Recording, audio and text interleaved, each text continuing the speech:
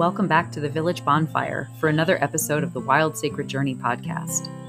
A podcast not just for your mind, but for your body and spirit too. Here we don't just talk theory. Instead, we compassionately engage with our lived experiences and a wide variety of topics together, all to invite the question, in these times we find ourselves in, how do we be more human? Thank you for being here. May these conversations awaken, inspire, repair, and evolve something deep within each of us, and serve the wild, tender aliveness of our personal and collective hearts.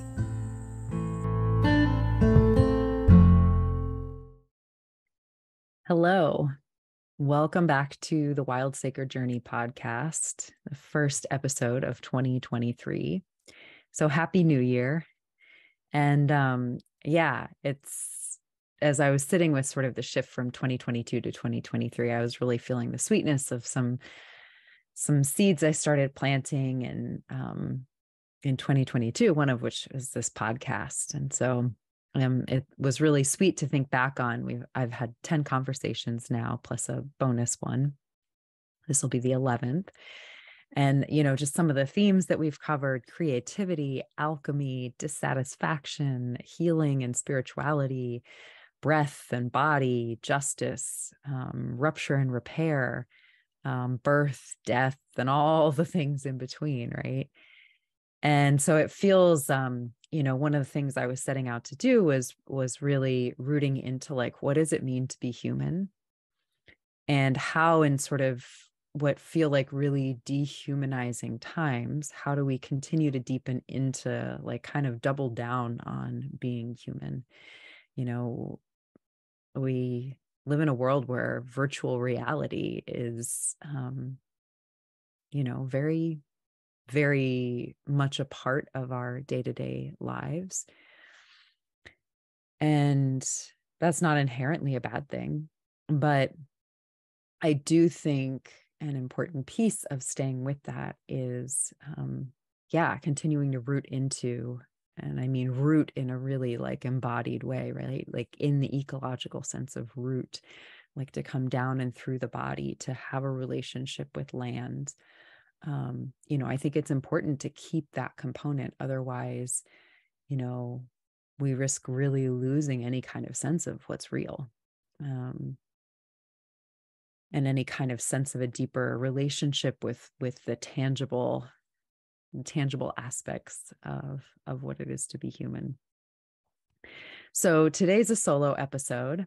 And so before we kind of dive into the conversation I have in mind for us today, which is on animism, which I think is a really important part of this rooting deeper into humanness process, I want to go ahead and start, as we always do, with opening our village fire, lighting our candle,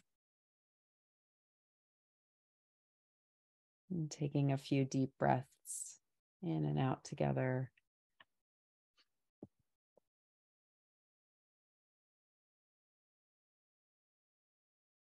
I'm aware that, it's kind of funny to be lighting this digital village fire.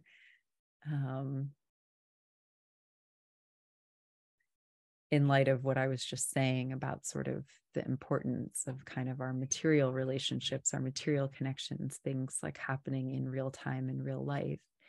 And yet that is the benefit also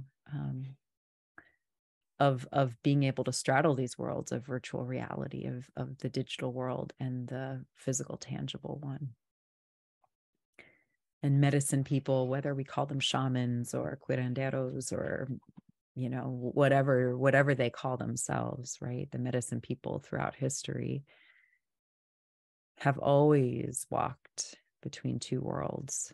And so here we are, walking between worlds, acknowledging the actual land where we each are.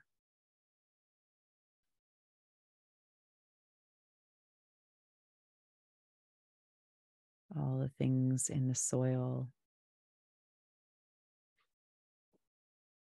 all the things at surface level,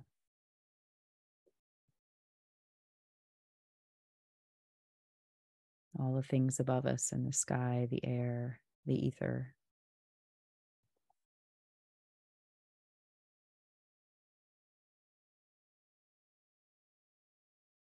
acknowledging our own bodies, our own hearts, that meeting point between earth and breath.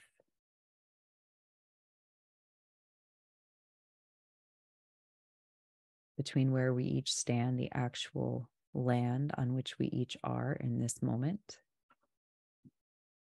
and then this collective digital space that we are coming together around.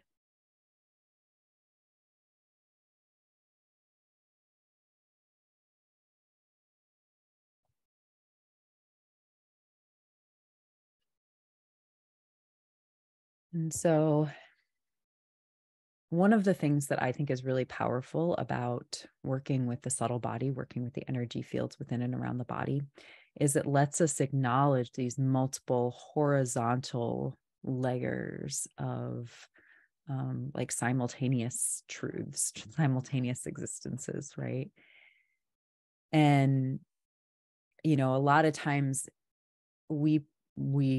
society often encourages us and teaches us to really pay attention to things at the level of mind and at the level of action, right? So thought and action, those are the two things that are prioritized. And sometimes emotion, right? But when we start to pay attention, to listen deeper to some of these subtler threads, we can start to hear when something's not ready to be true yet, or not ready to,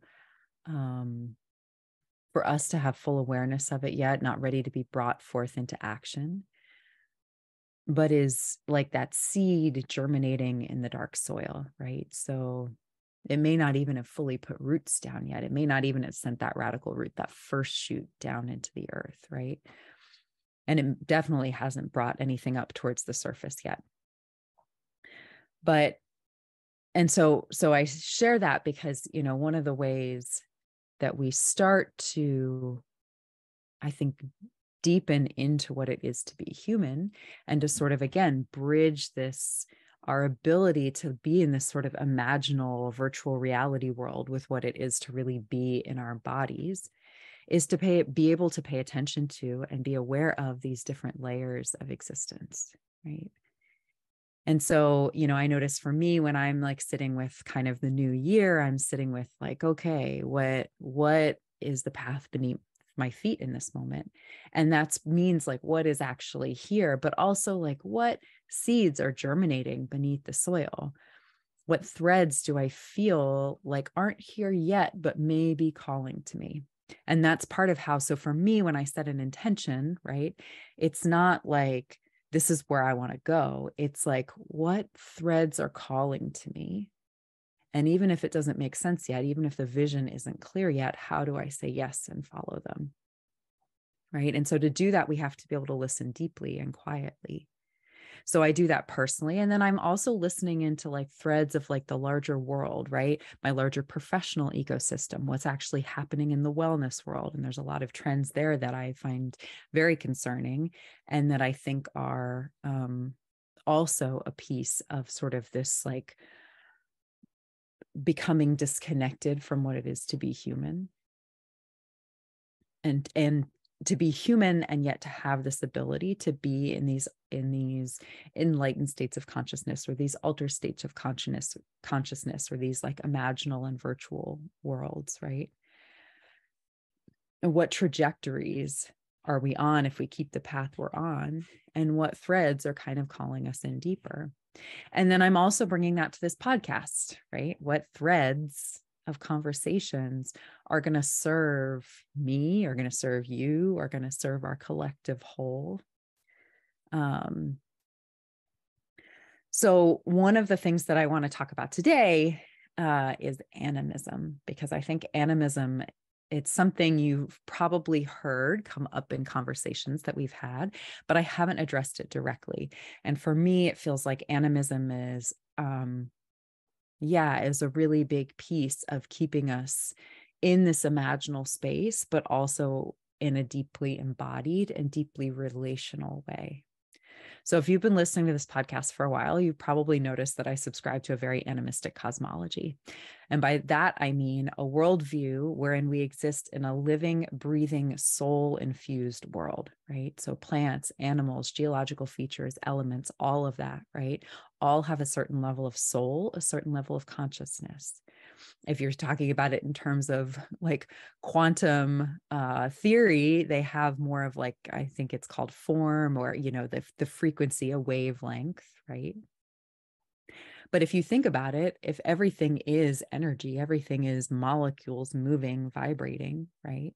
Atoms, then all of that, the different vibrations of each thing create a different frequency, create a different harmony, right? And so all of that has some sort of signature imprint, right? Which is a certain level of consciousness. It's a certain level of soul. And so animism believes that this soul-infused world interacts with us and actually dreams through us. And we're a part of it, not separate from it, nor are we as humans a master of it. Animism is also a worldview where open curiosity, rigorous inquiry, and like a wonder-filled mythological dreaming are equally important ways of exploring the big questions like, why are we here? What's the point? How do we navigate birth, death, and everything in between and around it, right? Animism believes our spiritual beliefs, which I define as our search for greater meaning or wisdom or context within our lives, right? So an animistic belief says our spiritual beliefs should guide our gaze as much to the earth and its ecosystems as it should to the heavens and these more subtle or imaginary realms.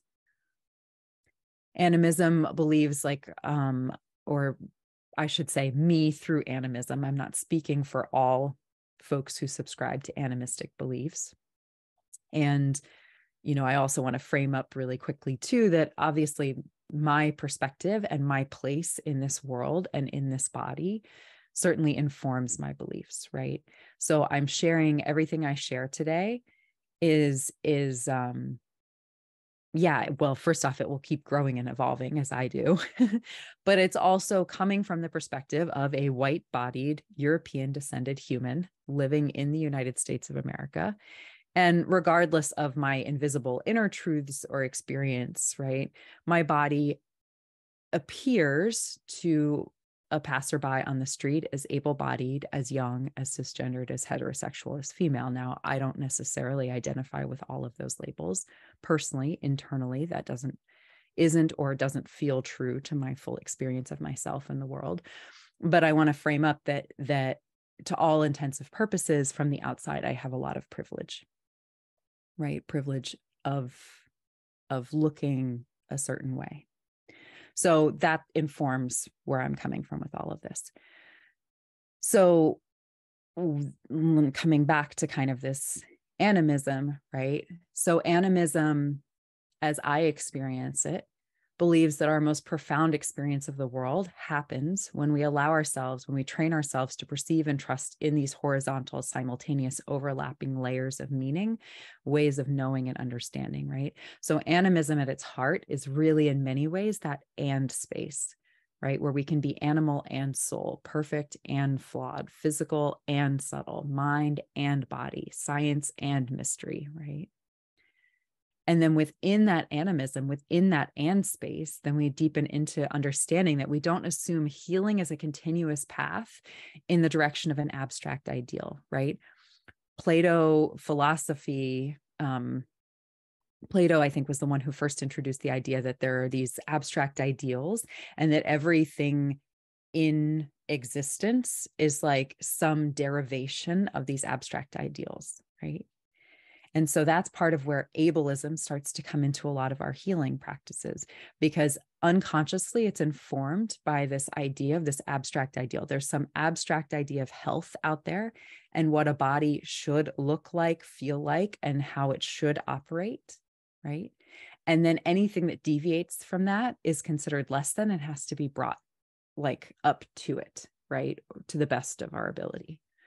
instead of honoring sort of this this multiplicity, this horizontal layers of meaning and biodiversity, right? A rich ecosystem, which says that evolution doesn't happen because we're trying to go to some ideal. Evolution happens in the places where we encounter the world and find it poisonous or indigestible or unsafe, right? And we have to adapt. And so bodies that deviate from some static ideal are not considered problematic, needing to be healed, right? That's part of why I've moved away as much as I can in my own personal practice of talking about healing. And instead I try and talk about wholeness, because it's more about being whole. And that's really what animism is about in many ways. It's about being whole, right? So it allows us to weave different threads into a more resilient, inclusive, and thriving whole. That's what that ecosystem is. So this also means, because we're not aiming for some abstract ideal, because we're not looking, quote unquote, up, right? That animism also sort of invites us to believe that the world is interconnected and interdependent, all things, which means that while there's a time and a place for chains of command, the world does not inherently organize itself in hierarchical, vertical, or top-down ways. Right? And then energy and frequency are the common language that unites this aliveness that expresses itself in all these different forms throughout the world. So I think it's important to draw a distinction here between animism and anthropomorphism. So anthropomorphism ascribes human-like attributes to animals or things, and unconsciously or subconsciously or consciously assumes the world is made in our image. Animism assumes we are one expression of the world, one expression of this energy of aliveness, and that the other things are also expressions of that aliveness that are not the same as us, right? So that invites us into a deeper curiosity about our differences, which then allows us to actually view each living thing as a potential teacher, right? Or a mirror or a reflection or something that helps us learn and grow and evolve. Humans have co-evolved with animals and with plants and their environment, right, for thousands and thousands of years. And, you know, there are some people who argue that that humans may have started learning to make sound because they heard the different sounds birds make, right? And so while we've always been able to make sound, that perhaps the variety of sounds that we can actually make came because we listened to birds, right? So many people would call these views new agey, right? But none of these beliefs are new. Animism is ancient. It's woven deeply into our DNA. Our long ago ancestors all believe variations of this worldview.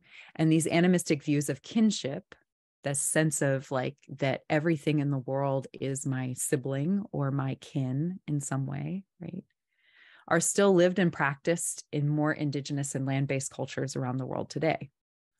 Before there was capitalism as it exists now, before there was Western medicine, before colonialism, before there was a separation of mind from body and soul, a separation of human from animal, before reductionist science and many of the systems and beliefs that we've inherited and take for granted as quote unquote normal, there was animism. So I also want to be clear here that I'm not throwing babies out with the bathwater, right? So there are helpful things that have happened in science, through science and Western medicine. So I'm in no way attacking any of those things.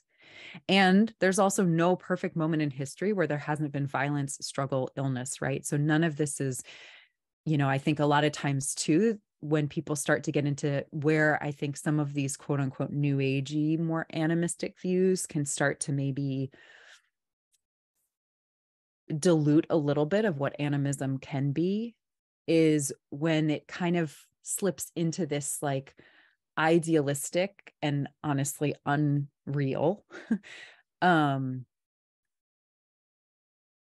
romanticization of like the past. Like there was this time when humans lived in harmony with nature and we just need to get back to that. And like, yes, there were times when humans lived in a different relationship with nature than we currently are. And that doesn't mean it was perfect. And that doesn't mean that everything was in harmony and everything was right, right? The seeds that we live now, or the trajectory that we're on now, the fruits that are ripening now, that we're experiencing now in our lives, were the seeds that were planted before, right? So everything that anyone has ever lived was planted by someone who came before. So the trajectory that we're on now is a result in somehow, some way, of a series of choices that our ancestors made. So yeah, so I'm not romanticizing anything in the past by sharing all of this. And for me, I firmly believe, both in my own experience, in my work with clients, and what I witnessed in the news and my varied interactions, I firmly believe that many of the wounds and illnesses that we're actually grappling with, that we might even call like the modern ailments, right, of being in a human body and trying to exist in these modern times, are happening because of a profound loss that we experience, that we continue to experience, that we have experienced and continue to experience when we began assuming a dominant narrative that did not include animism. And so part of why I think animism is really important is I believe if we can start to reweave that back into where we are now, that starts to plant new seeds for the ones who will come after. So that can start to shift the trajectory that we're heading on and possibly change culture and change the future. So what then was lost and what stands to be regained by shifting this dominant narrative to kind of include animism, right? So I think in simplest terms, for me, it's like that idea that wherever you go, there you are, right? And so if we have these beliefs that are very empirical based, that lack wonder, that look for answers rather than questions, that are actually very monoculture and hierarchical in a lot of really misguided and unhelpful ways, we end up with where we are, right? And because we're not questioning those beliefs, when we start to try and interact with environmentalism, when we start to try and interact with social and racial justice, when we start and equity, when we start to try and interact with wellness, right? We bring this same culture to that. So in the biological sense, culture is the petri dish, right? The situation in the petri dish, the environment in the petri dish that informs how a cell develops, right? And so the water that we swim in, which is culture, really informs how our cells develop, how our thoughts think, how our emotions move, right? So if we want to change the trajectory that we're on, part of it is that we have to change like actually how we perceive the world, because that changes the culture that informs how our cells grow, how our cells express themselves, which then, if we're changing that petri dish culture, changes the culture that we're creating, the art that we create, the government systems that we set up, the conversations that we have, right? The food that we grow and then eat and cook and eat, right?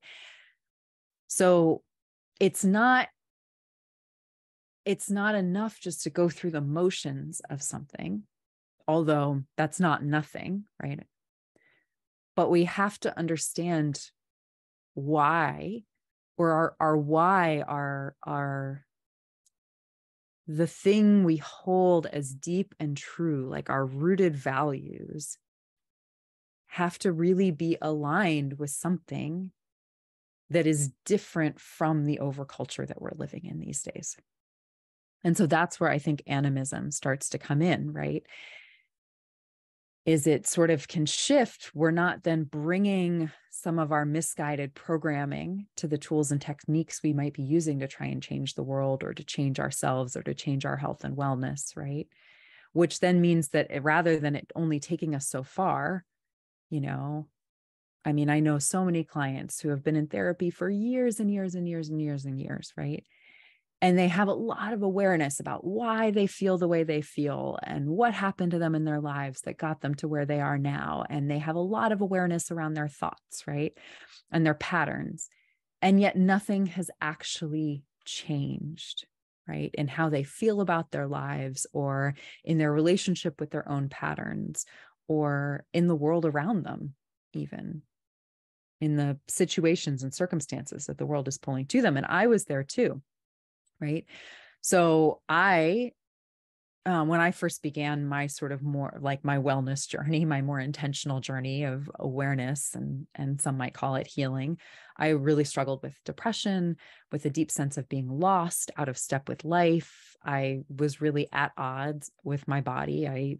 I had a unhealthy relationship with my own body, feeling really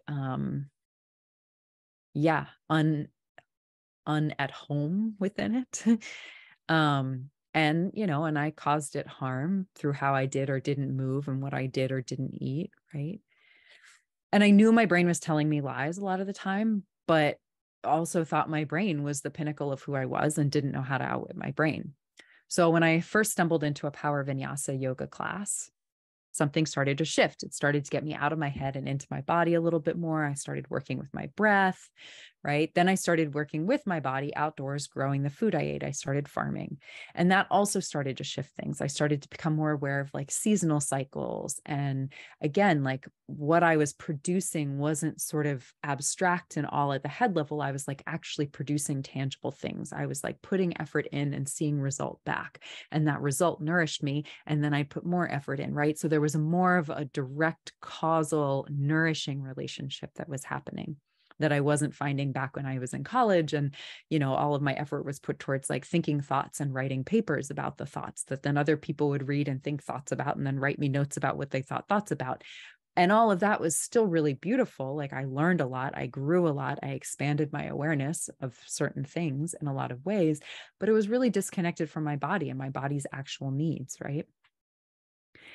So I started doing yoga, I started farming, and yet a few years later, I found myself still struggling with a lot of the same challenges, right? A lot had changed, and yet there was also a lot that hadn't. My understanding of myself and life had changed, but my circumstances were still mirroring to me a lot of the same things, which let me know that something hadn't really changed, right? Because if something had truly changed within me, in theory, like I would have new circumstances and new dynamics showing up, right? A lot of the same kind of like relational fuckery was like showing up in my life. And I'm like, well, I thought I'd changed and I thought I'd grown and like, and like I had, and there was like, I started to become aware that there must be some deeper layer, some deeper level that I hadn't tapped into, right? And so I started my energy training at the time, which was much more shamanic based, much more indigenous wisdom tradition based, right? And was a much more animistic approach. And that's when things really started to change, right? And so there's a couple little takeaways here that sort of for me, right, which is that some modalities, tools, and approaches are still more interwoven with their animistic context and therefore challenge us to fundamentally shift how we relate to the world and ourselves in order to work with them, right? There are other tools and modalities that are maybe newer and came into being after, at least for those of us of European descendancy, after our overculture sort of began to move away from some of this more animistic relationship with the world and worldview, right? And so those don't have animism woven as deeply into them, which doesn't mean that they don't have value, but it does mean that they may not, the value that they have will probably only take us so far, right? And then the other takeaway is that some tools have been more removed from their animistic context. And so while they may have originally had it, and then they've evolved with us because we've carried them, we as the carriers of these wisdom traditions have determined what parts have been brought forward and what parts have been left behind, right? And so while those things may still have the power to help us grow, they become band-aids if we aren't also exploring what those modalities were before, or how those modalities might now be able to bring us into a different relationship with ourselves and with life, a different cosmology. What is yoga if we stop thinking of it? You know, we'll never go back to a time when yoga was as it was practiced in ancient India, right? That's just not the world we live in anymore. And yet, what is yoga? What's possible through yoga? Is there a deeper level of healing, wholeness, wellness, whatever you want to call it, that yoga can bring us if we stop creating yoga classes that are based in our capitalistic, misguided patriarchal, misguided spiritual bypassing understanding of the world, and reweave animism back into it, or reweave some sort of deeper embodied cosmology back into it. Right. So, and that's, you know, and that's, there's a question here of like, yeah, so a modality is either, you know, it's that same thing about a tool or a weapon, depends on how it's wielded, right? And so it's the same with modalities. They may help us, but, you know, if we're really looking to change culture, if we're really looking at like, okay, we're facing a lot of crises in our times, and what do we need to like, what might change the trajectory that we're on? Because I think that's a question a lot of us are holding, a lot of us are sitting with. You know, we have to look at how are we using the tools that we have? And are we using them in ways that will change the trajectory, or are we using them in ways that just reinforce these old, inherited, unquestioned patterns? So the culture that we live in currently assumes human supremacy, and within that, certain skin tones, religions, gender and sexuality expressions and abilities assumed as better or higher expressions of goodness than others, right? And that better, higher, goodness are all like in air quotes. So that's that current like culture that I was talking about earlier, that petri dish culture, the water that we swim in, the thing that we're not even aware of because it's just what the unquestioned assumption about what's true, or how the world works, right? And so if we don't question them, and if we don't look at where, not just them as thought patterns, right? Like we can read something and be like, ah, yes, like, okay, now I understand. I'm seeing something I didn't see before, and I understand. And now I'm looking at it differently, right? And yet our behavior doesn't change because in the energetic understanding of the world, right? This petri dish, culture as petri dish, is actually influences how our cells are expressing themselves, right? Which means that the beliefs that we hold are stored and influence our soma, our body, right? So it's not just about coming to a new mental understanding of things. We have to actually come to a different physical understanding of things. And then that creates a different physical expression of things, which also helps rebuild, you know, and work new neural pathways, right? So if we follow animism and this idea that humans are one expression of aliveness in this vast web of kinship and consciousness, no better, no worse, right? Then we also assume there's this moment, this particular patch of land, this context, which fosters the growth and which fosters our growth and experience, right? So it widens the influences. It widens in some ways that petri dish, so that what's informing how we're growing is not just how we're thinking about things, but also the way the sun moves through the sky, the way the stars move, right? How that influences seasons, how that influences times of life, like these cycles, right? It also it's so the petri dish is then influenced by what's growing, what we're eating, what plants are blooming at that time, right? What animals are around us, what mycelial network is nearby, right? The fungus and the mushrooms. So our bodies then are in immediate relationship more. And so our understanding then comes less from this like heady space of belief and more from this rooted kinship with the world, right? So that challenges supremacy. That challenges like gatekeeping, right?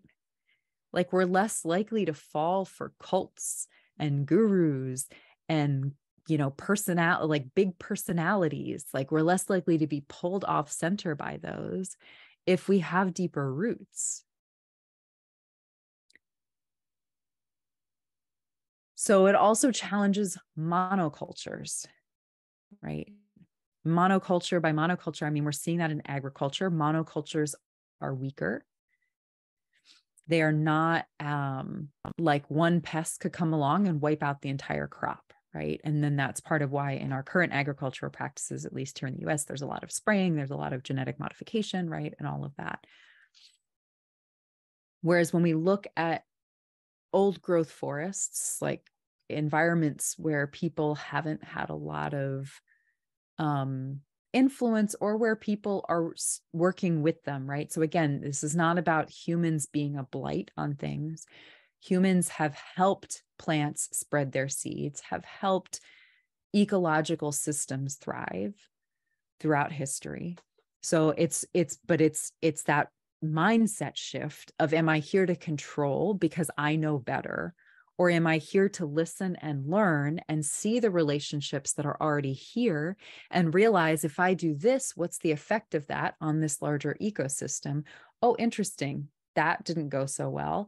Maybe I shouldn't do that again. Or, oh, interesting. That actually helped this other plant thrive, which then rippled through the ecosystem in these other ways, right?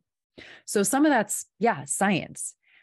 And it's not separate from animism because it's understanding that the world has something to teach us, that there's that human supremacy is not a thing, right? And so on a more like sort of symbolic or I don't remember the word I'm looking for right now, but kind of a more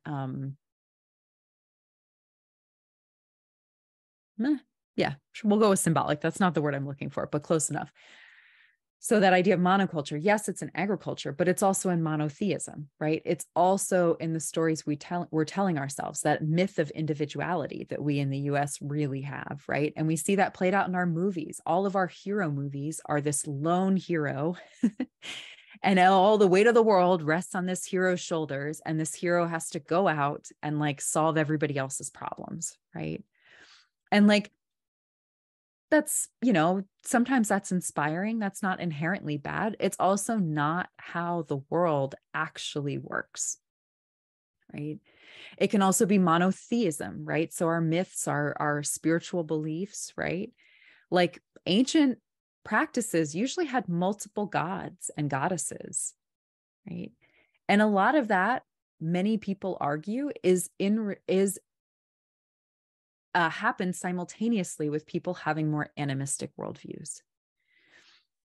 And the second you have one God, right, you run the risk of then having one story, which then influences, it creates like in a mythological sense, it creates like a monoculture crop, right? Then your ecology, the ecology of your myth, the ecology of your beliefs become a monocrop, which is a little more fragile, maybe.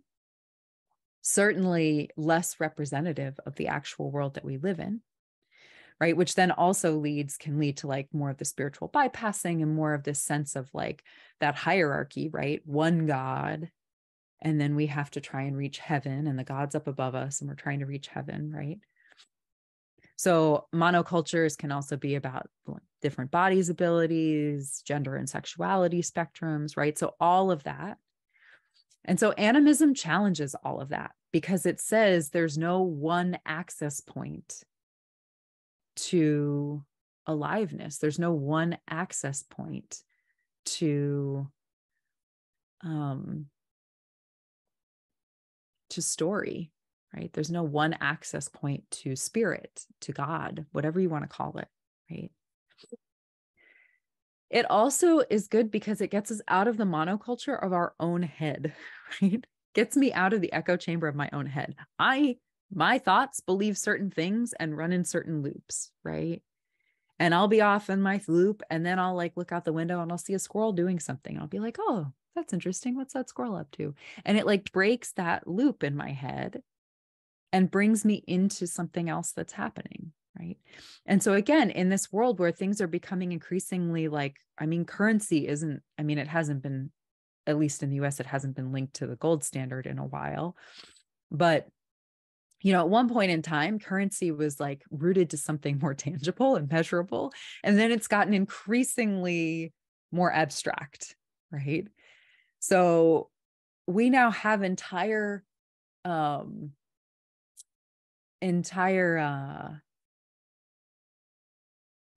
economic systems, right, that are really rooted in like nothing that you'll ever be able to touch. And again, that's not inherently bad, right? I'm not saying any of these things are inherently bad. But on a nervous system level, our nervous systems, our bodies are designed to look for safety in our environment. And if we're so caught up in this virtual world that we've lost connection with things that are tangible, with things that are actually around us, things we can touch, things we can smell, things we can taste, things we can, you know, see with our eyes, sure. But even that gets a little more abstract, right? So if we've lost complete connection with that, like our nervous system's kind of like, well, where are we and what's happening? Like, no wonder we feel lost all the time, right? So animism reminds us too that intuition, initiation, mystery are our birthrights, right? No guru, no cult, no external power source can take that away from us or tell us that it's the only thing that can get us there, right? This is not to say that we don't need elders and we don't need medicine people, right? There's also a trend in the wellness world that has me slightly concerned, which is that we've really turned it, we're because without this animism, without this deeper sense of sacredness of things, without actually knowing how, when something is sacred and how to hold something as sacred, which is part of another piece that animism can teach us. Without that, I'm concerned that we're devaluing a lot of these wayfinding tools, a lot of these accesses to these modalities and approaches that allow us to access mystery by letting them all become side hustles, right? Because we don't have elders we don't have community elders. We don't have community medicine people. Those roles got lost somewhere along the way. So there's kind of this balance of where I feel like animism challenges me anyway to take responsibility without giving my power away. And so there's this, yes, it's sort of democratizing, right? It takes things out of that hierarchy, out of that echo chamber, spreads it a little bit wider. And yet it also encourages me then to take full responsibility. What are the ripples that I'm creating as I move through the world? And how is that affecting that larger ecosystem, right? So there's no individuality here. Like, yes, I'm unique. And also I'm part of this larger whole. So by me doing what I'm doing, is that serving the evolution of aliveness, the evolution of humanity, the evolution of our world? Or is it aligning itself, or my actions aligning themselves with something that's not serving that, right? So because, so that the way that it mirrors the way that an animistic cosmology allows me to view the world as a mirror, and also as a teacher, is kind of a way that I can kind of bounce off of a little bit to come to understand myself a little bit better, and understand how my actions affect others a little bit better. So then animism also, I believe, challenges that very notion of good or bad. So again, that sense of, because it widens out this space, it widens that petri dish and that culture. It reminds us that everything is cyclical, and there's a much larger web of cause and effect than we can grasp. So we may be able to track our ripples through the world, and we can also only see our ripples so far. We can imagine the trajectory. We just keep imagining where those ripples are rippling out to, but we don't actually know, right? So that's part of where that mystery comes in, that sense of like, I can see this and I have no idea, right? That and space again. So death and life are both part of aliveness, right? Animism reminds us of that. Animism, like I said earlier, it's that reminder that evolution is a process of integrating what was once indigestible or poisonous and adapting, right? So there's no perfect idea of healthy. Stress and conflict or competition can be helpful in the right quantities and in the right ways. But I think one of the things that animism is really helped me do is remind me that everything moves at a slower pace, right? So in this virtual world that's happening right now, this trajectory that we're on, where everything's becoming more and more virtual, it's happening like that, right? Like so fast. Things are sent fast. Emails just appear, right? Like we've lost so much of that liminal space, that space between when you'd write someone a letter and they'd receive it, right? And like, is it great that we can now call each other, email each other, and it just like happens like that? Yes, absolutely. And that is not the speed that most of geological time unfolds at, right? So there's also something about presence and listening that we lose without this animistic cosmology bringing us, reminding us of this deeper relationship with the earth, of this slower pace, right? So to assume that the world has soul and everything in the world has soul means that if I want to be in relationship with it, I have to slow down and I have to learn to listen. And because they don't speak English or speak the way we humans speak, the way our communication is developed, it reminds me that my presence is ultimately what's communicating, and ultimately what is causing those ripples that the world is then around me is then responding to, right? So that brings in a much deeper, and this kind of ties in again a little bit with these elder roles, with these medicine people roles, like, right? Like how many of us have gone to some wellness offering because like the web page was pretty and the Instagram feed was nice and the person really had that fancy yoga pose or really looked like they knew what they were doing and promised these results that we were longing for. And then we get there and we realize that the person can only teach us what worked for them, but can't actually teach us how to find our own way to whatever it was they were promising, right?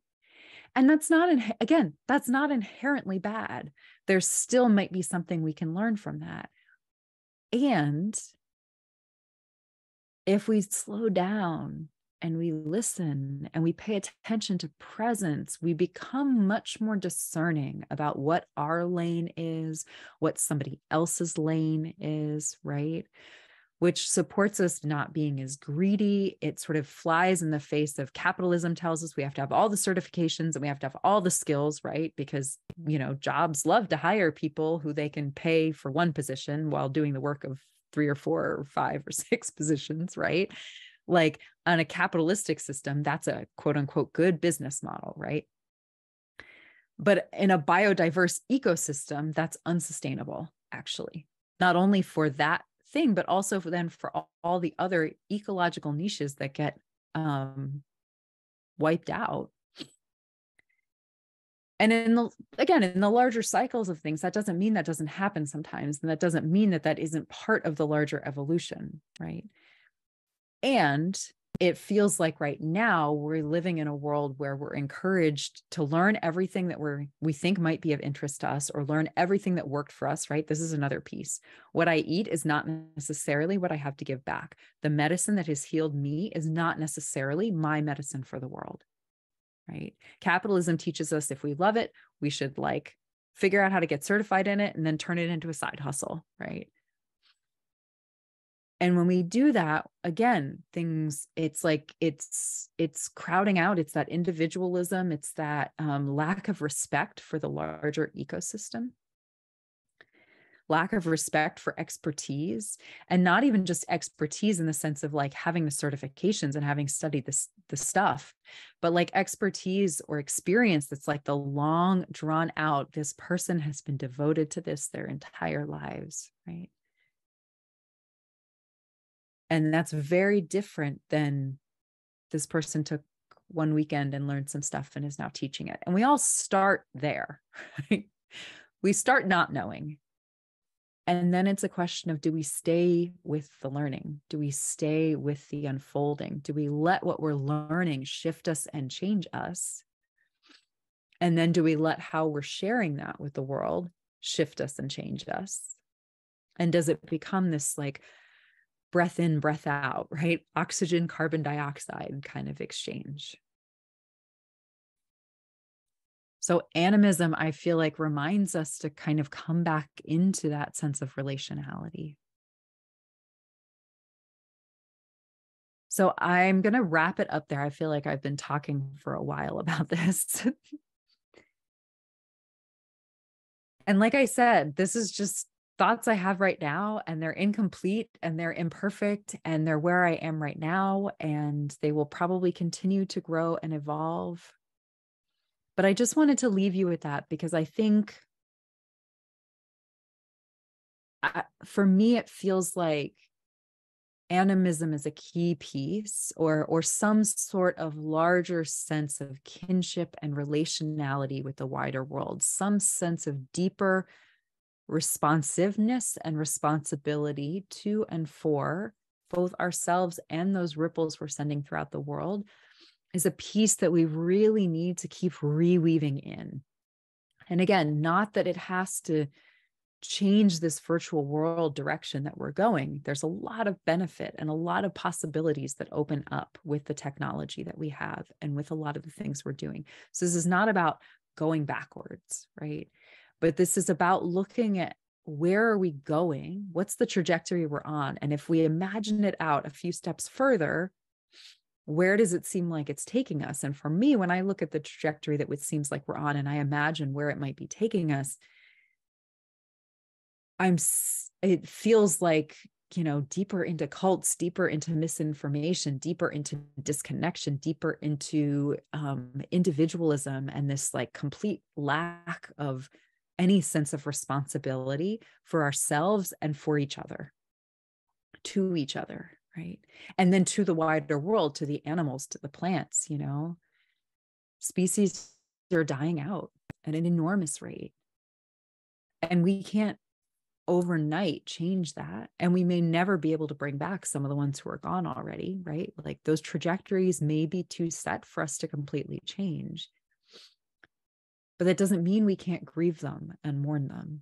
And that perhaps there's something in allowing ourselves to grieve and mourn what is being lost that helps us become more human again, and helps change the trajectory of where we're going. So that's sort of my prayer, my larger prayer for myself and for the world in 2023, is just continuing to deepen into relationship with place, relationship with these ancient tools, with these ancestral rememberings, relationship with what's here and now, relationship with what may be coming.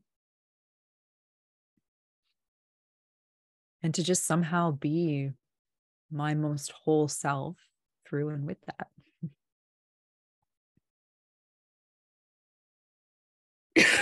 Excuse me. And so, yeah, may it be so.